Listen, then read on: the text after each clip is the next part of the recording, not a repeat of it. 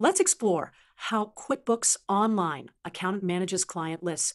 When you sign in, you'll see a list of clients, but access is controlled in several ways. Let's analyze each statement. The first statement: you'll see all the firm's clients, but can only access the QuickBooks accounts if you have been given permission, is true. You have visibility into all clients, but access to their accounts requires specific permissions. Let's illustrate this with a diagram. The second statement: the Payroll tab only shows clients which have QuickBooks Payroll subscriptions, is also true.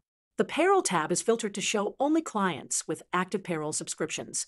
The third statement: only clients with active QuickBooks Online subscriptions will appear in the Overview tab of the client list, is true. The Overview tab shows only active subscribers. Finally, the statement, "you'll only see clients you've been given access to," is false. You'll see all firm clients, not just those you have access to.